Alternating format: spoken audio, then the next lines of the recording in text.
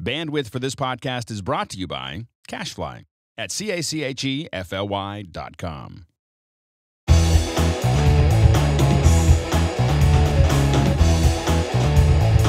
And that's why Bitsy timecode is so important. Welcome back to MacBreak Studio. We're here to talk about more Final Cut stuff, and Mark has got a really good one on deck. He's going to show us how to save favorite effects in Final Cut Pro 10. Now, I was asking before the show, I think you can do that. And he was like saying, you're right. Well, you can. You can. It might not be what you expect. And it's, in some ways, it's not as good as what you might think. In some ways, it's much better. But you can save favorite effects in Final Cut Pro to reuse later over and over again. And well, I want to see this. Okay, so here's the setup. Okay. I have this is a little piece that I did for Restaurant Delfina recently, which is now appearing on Google Maps. Sorry. That's true. And I'm going to play a little section of it, but the idea is I'm going to want to pretty it up. So this is something that we shot with the Sony FS700 and high-speed cameras. We shot it at 480 frames per second. Yikes. And it's kind of a food fight, holiday fun thing. So I'm going to play just a little section of it here. I want to see a food fight. And we see what it looks like in slow motion. So this, poor woman getting hit with an egg, and then she hits him, and he comes back and hits him. And craziness ensues. Okay, so it's a little. Do you have that shot of the flying pizza?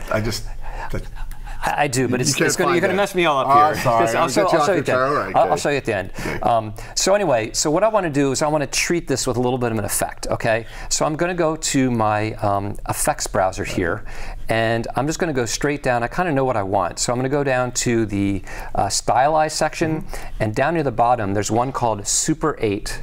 Let me zoom in here a little bit so we can see. So Super 8. Okay, so I'm just going to drag that on top of this clip, and you can see right away, kind of, it has a default look. I can go into the inspector. I'm in the video inspector here. It's a Kodachrome look. Yeah, so I can kind of turn it off and on. You can see right away what it does. Sure. But let's say I don't quite like that. Let's say I want to make it a little cooler like that. I want to change the stock to reversal. Maybe I want to reduce the grain and crank up the amount. It's actually a pretty cool little effect. Yeah, it is. It's nice. Yeah, it's a nice effect. And now we've got a very different look.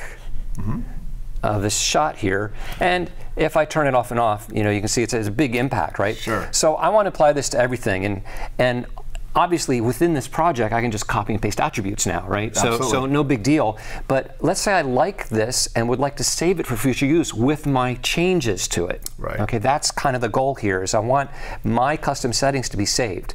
So in order to do that, you do have to go to motion to do this. So a reason to have motion. A reason to have motion, yeah. But it's very simple to do. So what you want to do is you can right-click directly on that effect and choose, let me again zoom in just so we can see what's going on here. I'm going to right-click on it or control-click and choose Open a Copy in Motion. So I'll select that. And Motion opens. Actually had it open previously, but you can open multiple projects in Motion. Nice. And there it is. So the effect opens, and it doesn't have any material by default, but you can navigate into the event and throw a clip in there if you want. I'm going to go ahead and throw this clip into the drop zone here. Let me just get it into the effect source so that we have something to look at. And then the effect's already here. So here's the cool thing. If I go and select the project, the very top thing, it will always be at the very top, and then I go to the inspector, all of those controls, those parameters that we saw in Final Cut are right here. Right. Okay, so this is something where you need to have motion, but you don't need to know anything about motion. All you need to know is you go in there. How to get into its busty innards. Yeah, but this is quick because you just busty innards. That's my Star Wars reference. Okay. Sorry. So you select the project, and here I am. So now it's just a matter of setting these the way I had done before. Okay, and jotted them down. I have a question. Yeah. Because you had already set that up, and I know. This is the bad part, right? This is the well, yes. I have to do it again because that's what I was saying. That's what I was getting at. Because that effect, it's always its stock way. You don't really want to mess with the original effect. So that's why when you open it, it's going to have its original settings. So you do need to remember what you did, or do it again, or take a screenshot or something. But once you get it set up the way you want, I'm going to get rid of that little, I'm going to choose the effect source and just clear it out of there. Right. And now you can see it's already named itself Super 8mm Copy. And you can see it's kind of a reddish tint because of that, you know, the red bias that you put on it. Yes. And if I go back to Final Cut, I haven't even saved, but if I go back to Final Cut and I go back to the effects and go back to stylize and go to the bottom, we'll see it's already in there. Okay, it automatically gives it this copy extension, so it's there now. You know, I need to save my changes, but it's done and it's there for use all the time. But I want to take it a little step further. I don't want it just to sit there called Super 8mm Copy because it's not meaningful to me. So what I'm going to do instead, I'm going to choose File and I'm going to choose Save As. Okay, just save would just save what's in there right now. And what I'm going to do is I'm going to call this you know, 8mm Custom. Okay. Can name it whatever, but the cool thing is here, I'm going to give it a category, okay? And what I'm going to do is give it a category that makes sense to me, and I'm just going to call it Favorites because I want to collect all my favorite settings together, okay? So that means within titles there'll be a category called Favorites. Right. But I'm going to go beyond that. I'm also going to create a theme for it, and this theme I'm going to call Delfina because I may have, for this Delfina project, I might have titles, transitions, generators, effects, a variety of different things, and it'd be great to see them all in one place. Yeah. Right? Yeah. So I can use them all together. So I'll say create. So I've got category favorites, theme Delfina. I'll say publish. And oh, you know what? I didn't tell it to not make a thumbnail movie? A thumbnail movie, sorry about that. I mean, under normal circumstances, I notice that you do like to turn off that feature. Yeah, I generally turn off. So favorites and Delfina are still there. I don't want to save a preview movie, I don't need it. Generally, it'll play a little preview movie without, now it's overwriting it, there, done. So if we go back to Final Cut now, this is what I think is really cool, is now in effects, let me scroll up a little bit here, I have a favorites. And all my favorite effects will now be in there. The ones that you tweaked in motion. Yeah, anything that I tweaked in motion. There it is with my custom settings.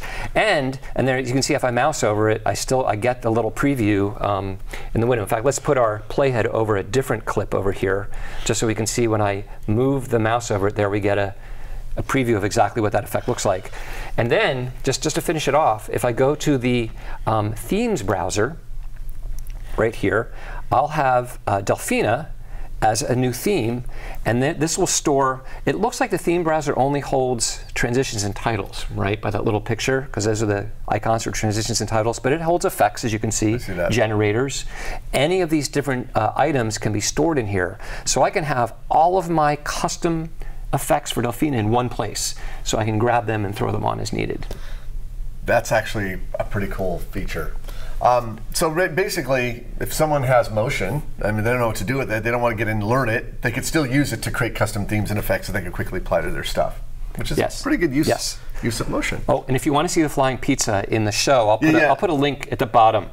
Yeah, to the whole piece. You got to see the video. It's a fun thing. It's pretty cool. Yeah. Flying pizzas and spaghetti being dumped on people in slow-mo. You just don't want to miss it. It's fun. It's fun. Okay. So anyway, thanks for watching another episode of MacBreak Studio. I'm Steve Martin, and this is Mark Spencer, and thank you for watching.